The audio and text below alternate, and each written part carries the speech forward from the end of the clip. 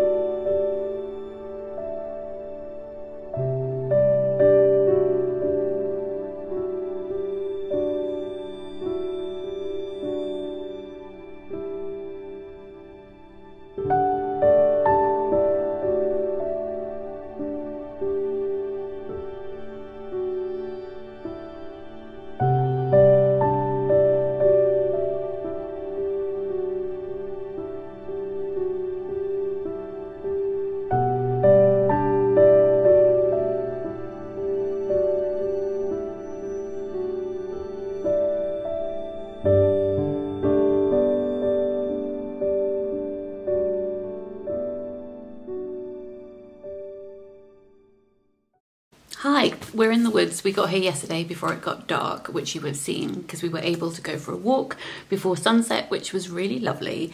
And then last night I decided to curl up with my first book, which was Miss Ice Sandwich by Meiko Kawakami, translated from the Japanese by Louise Heal Kawai. Now this was a bit, maybe not a strange choice for me, but one I was apprehensive to read because I've read 2 of her books before. I tried Breast and Eggs and I didn't get on with it very much, and then I read Heaven when it was shortlisted, longlisted for the Booker International last year, and I found it a bit too neat, a bit too preachy in places, and the representation of disability was a bit weird. Kawakami has this habit of having a character lecture to another character and therefore to the audience almost with a moral lesson, and I find that really patronizing and annoying.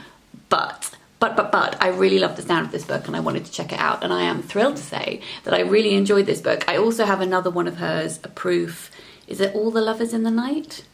I feel like I may have made that up. I don't remember. Anyway, I have that on my shelf too, and I plan to read that during a themed reading vlog where I read books by authors I'm giving another chance to authors who I haven't enjoyed previously, or maybe I've enjoyed some of their work and not others, and this is going to be the deciding factor. But yeah, this one is really short. It's only 90 pages and it crams so much stuff in here. This is narrated by a young boy who's having a bit of a perplexing time at home. So his mum started this new job.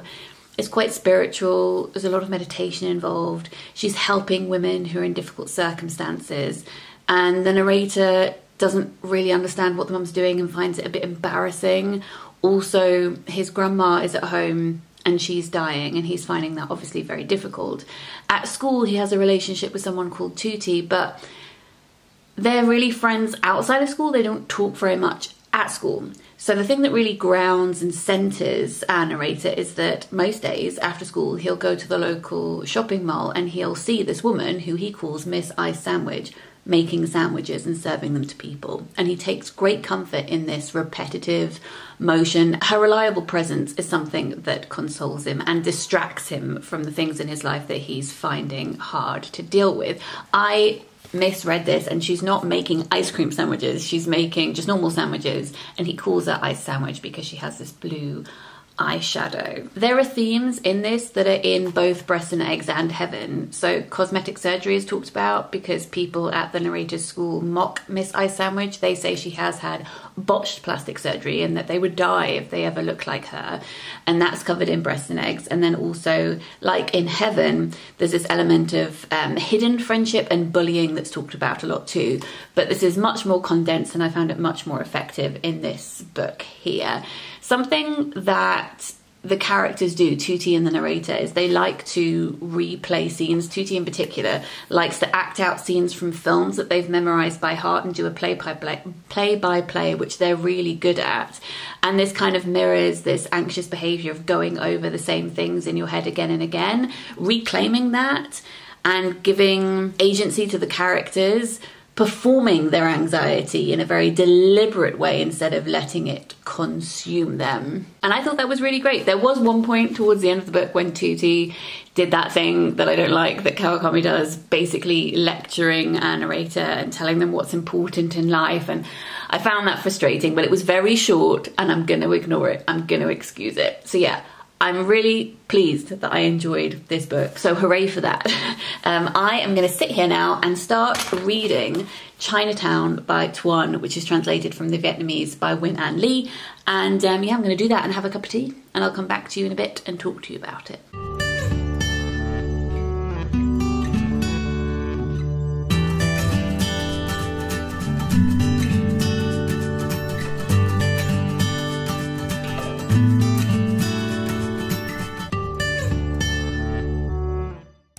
I was going to say it's going to seem like I haven't moved, but that's because I haven't moved because I've been sitting here and reading. But unfortunately, I don't think this one is for me. And I'm so gutted about this because I bought this recently and I adored the sound of it. It's about a woman who's on a metro and it's brought to a standstill because they've discovered a suspicious package. She's sitting on this metro with her son Vin, and she starts thinking back on her life, especially her relationship with a man called Thuy. And it's told in very stream of consciousness fashion, and sometimes I love that and sometimes I don't. But this is what it looks like on the inside. There are no paragraphs and the thoughts bleed into each other. It's like you're being plonked down in someone's mind and you're watching them jump between memory and memory with no narrative over the top. There's no voice to contextualize things for you. You are just thrown in at the deep end. And sometimes I like that in books, and I like being lost at the beginning of a book and then finding my footing and gradually collecting context. But sometimes that can be frustrating too, and I'm definitely finding it more frustrating. I read the first 50 pages and I felt like it was boggling my brain, and I thought, no, I really, really, really want to get to grips with this book. So I went back to the beginning and I read the first 50 pages again, and it is just not for me at all, and this makes me really sad. I'm going to tell you who I would recommend this book to. I would recommend this book to fans of Milkman by Anna Burns. I had exactly the same issue with this book. The writing style and the way that the memories bled together and the way the language ran into each other was just something I couldn't get to grips with at all. So I know that Milkman was a very Marmite book. If you are one of the people who love that book, I think that you would really like this. And I'm just so sad that it's not my cup of tea. I'm not going to berate myself for not getting on with it. You know, we can't love everything that we read, but I really thought I was going to love this. I'm really sad about it. But onwards. Mr. M and I are going to go for a walk. So I will insert that here, and then I'll come back to you to talk about another book later on.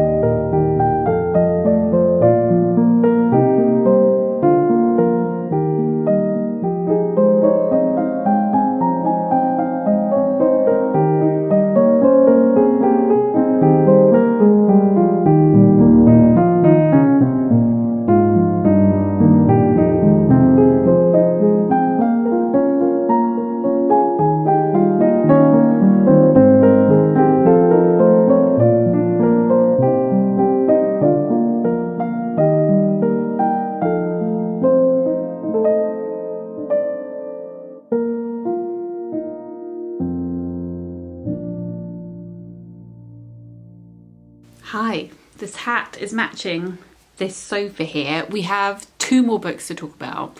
One that I liked and one, unfortunately, that I didn't. Shall we begin with the one that I like? Because I didn't enjoy the last one either. So this is a short story collection that I brought called Self-Portrait with Ghosts, and it's by Meng.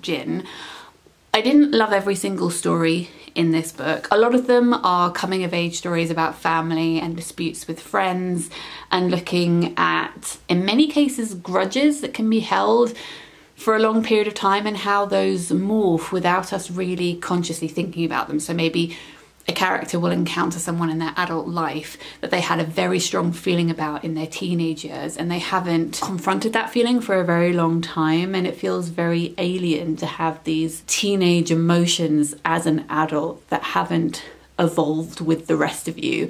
I like that jarring nature that occurred in several of the stories because of that.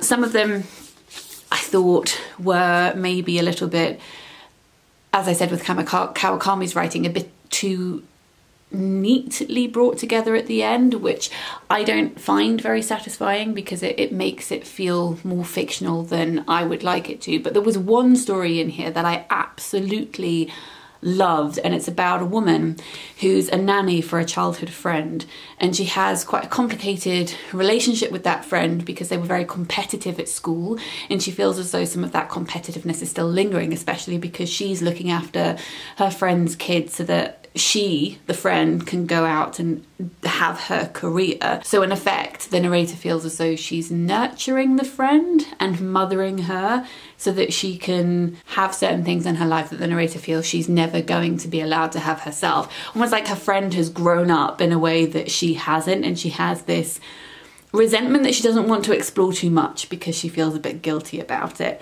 But then she meets this man who wants to see her during the week, but during the week she's looking after the baby, and the man says to her, well, why don't you just leave the baby one time and come and meet me? So she's trying to persuade herself that that would be an okay thing to do. And I thought the tension in that was really strong. I would have liked to have read a whole novel about that. Not that all short stories should be novels. I fundamentally disagree with that as a short story writer myself. I'm just saying I enjoyed spending time in that very tense, uncomfortable atmosphere and would be willing to spend more time there if permitted. But as a short story, I thought that it worked beautifully, and it ended at a point which didn't give us any answers, which I also enjoyed very much. Others may find that infuriating, but I did not. But the other book that I've decided is not for me is Owlish by Dorothy Tse. This is set in an alternate Hong Kong where there are magical things that are happening. There is a land called the Land of Nevers, and it's very heavily inspired by E.T.A. Hoffmann. And I have read quite a few books that use him as a jumping off point. He is the author of Coppelia and the Nutcracker, and this reminded me a lot of Angela Carter's work. I still have yet to finish The Infernal Desires of Dr. Hoffmann, but that is about a doctor who falls in love with a woman made of glass, and that's also what happens in this book. And I was also reminded of Clara and the Sun by Kazuo Ishiguro, which is a book that takes a lot of inspiration from Hoffmann as well. And I love themes of humanity and what makes us human, and I also love creepy stories about dolls. So you would think that I would like this book, which is about a man called Q who collects dolls and falls in love with one of them who is made out of glass. But the writing style, unfortunately, wasn't for me. Sometimes the narration is really matter of fact, and I enjoyed it when it felt as though the speaker was getting close to you and whispering in your ear. In truth, we already know Professor Q's fate. He is going to fall in love with the beautiful doll named Alice. He might have been a little slow on the uptake, reluctant to admit it even to himself, but the signs had been there all along since well before he turned 50 and officially embarked on the affair. So I like that, but then it switches between that and holding you at a distance and trying to spin these magical scenarios about this land that's kind of difficult to picture. And in many ways, I think that reading other books inspired by Hoffmann would mean that I would like this because I love intertextuality. However, because I have read plenty of books inspired by Hoffmann that have captivated me much quicker and to a greater extent, I think this means that I'm enjoying it less than if this had been the first book that I had read, which used Hoffmann's fairy tales as a starting point. I am just comparing it to all the other books that I've read on this subject, and this one is coming up short. So I think I am going to pass this one on to someone else and just admit that this one is not for me, which is a shame. But I also picked up another book, a sixth book, before heading out the door to come here. I decided I would just pack a crime thriller because I thought maybe I would be in the mood. And the one that I decided to bring was I Let You Go by Clare Mackintosh. So very different to everything else that I've been reading, but I think I'm going to head there next. So I'm going to read this and then I'll report back.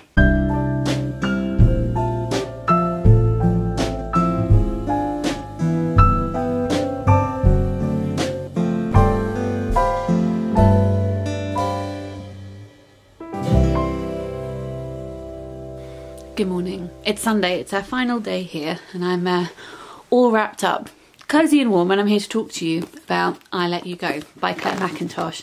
I picked this one up last night and I raced through it and I finished it this morning. This did the rounds when it came out. When did this come out? Let me see.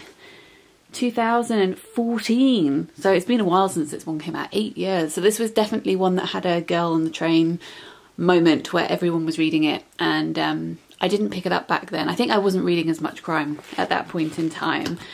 I enjoyed this book. I'll always remember this thing that Mercedes said once, and if you don't follow Mercedes, I'll link her down below, but she said that sometimes she reads a book and it feels like eating sweets, and it's really sugary and it's moreish, and you just want to keep on eating it, and then you get to the end and you realise that it wasn't actually that satisfying and you maybe regret it a little bit. But sometimes books are like that. Now, I don't regret reading this book at all, but I think there was definitely an element of that, of I just need to know what happens, but if I think about the way that the story was executed, it probably wasn't as developed in some respects as I would have liked it to have been. So this is about a woman called Jenna, and she is running away from a situation, and she's running away to Wales, and she leaves everything behind and she sets up life in a caravan site. Then we're following a detective who is trying to solve the mystery of the person who did this hit and run. Clare Mackintosh used to be a police officer, and you can tell that when you're reading this book. And my favourite bits of this book were the bits following the detectives, because I felt as though that was the most realistic, the parts that were most believable and brought to life in a way that I could imagine everything. Whereas Jenna's sections, some of it was a bit far-fetched. I felt some of it really wasn't and was very hard-hitting, but there were parts where I just thought, wait, how did you do that? And how has no one found you? There were a few too many gaps in her story that I couldn't dismiss as just, oh, I'm sure there's an explanation. It was bugging me, you know? I would love to read another Clare Mackintosh book if she's written something that is more focused on the police force or on a regular person being a sleuth and trying to solve a crime, because that's my favourite kind of crime thriller. I would compare this book to Nikki French books that I haven't loved as much, where an abusive relationship is at the centre. So content warning for abusive relationships and sexual assault in this book here. I think that that is a subject matter that I tend not to enjoy as much. I know you're not supposed to enjoy it. It's not a theme in a book that I would purposefully gravitate towards, and books like Nikki French's Secret Smile would fall into this category. When I did my ranking of all Nikki French books, all the books that were about abusive relationships were right at the bottom of the pile. It's just not something that I tend to get on with as much, so that's probably going to be a factor that affected my enjoyment of this one here too. I liked this book. I obviously raced through it really quickly. I really wanted to know what happened. There was a twist at the end, like an extra one, that I wasn't sure needed to be there. It was one of those extra twists that felt as though it was there for the sake of shocking you one final time, but I wasn't sure I could get behind it or believe it wholly. Would I reread it? No. Did the book achieve what it set out to achieve? For the most part, I would say yeah. So those are my thoughts on this book. We are going to go for a walk by the coast and then drive back home. So I will see you when we are back in London, and I will read Voyager by Nona Fernandez, which means that I'll have read all of the books that I brought down with me. So I will see you, well, here's the sea, and I will see you back home.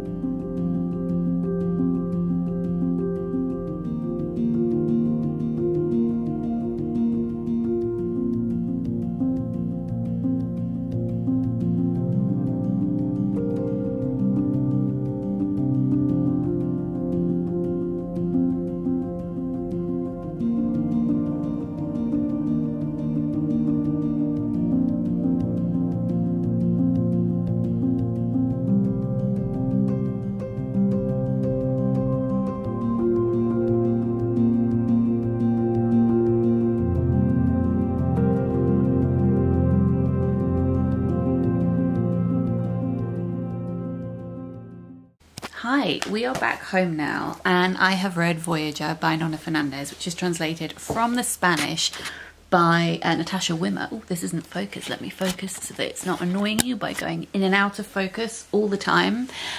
I can't remember if I said what this was about at the beginning. I know that I've recently included this finished copy in a haul video, but this is part memoir. If I had to compare it to another author, I think I would compare her writing to Maggie Nelson. It's kind of doing a deep dive into a particular area of non-fiction, a specialist subject, whilst also using it, holding it up as a mirror to your own life and playing around with imagery, metaphor, extended metaphor, to get to grips with something personal in a more detached way. I think that makes sense. I think I'm gonna keep that explanation in. So she's looking at constellations and stars. If you've read Alan Lightman's work, then I think that you would enjoy this as well. And I think there's a lot of beautiful comparison going on here. Here, for instance, is an example of that. There are more than 100 stars in the constellation of Cancer, only 50 of them visible. The brightest of all is Al-Taf, an orange giant 500 times brighter than the sun and 200 light years from our solar system.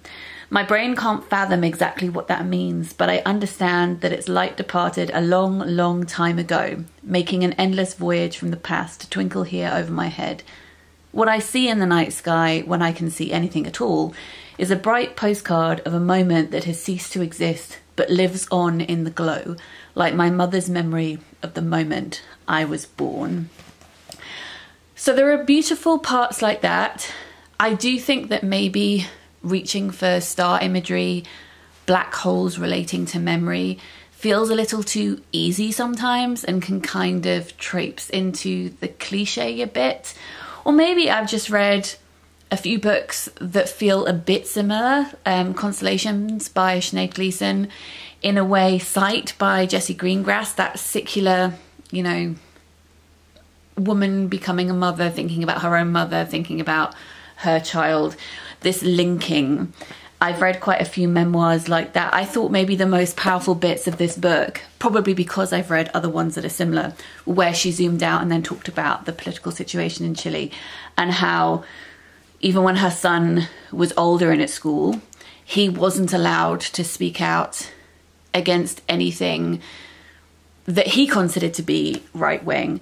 And if you spoke out against anything that was widely regarded as oppressive, teachers used this excuse by saying that you weren't being balanced enough and that you had to be more balanced, but that just meant silencing yourself. You know, there's a beautiful sentence towards the end of this book which says, a piece of sky can be a library too. Like someone somewhere, even if it's just a universe, is watching, and you should always try and express yourself as much as you possibly can. But if you can't, if you are being silenced, something is witnessing it somewhere.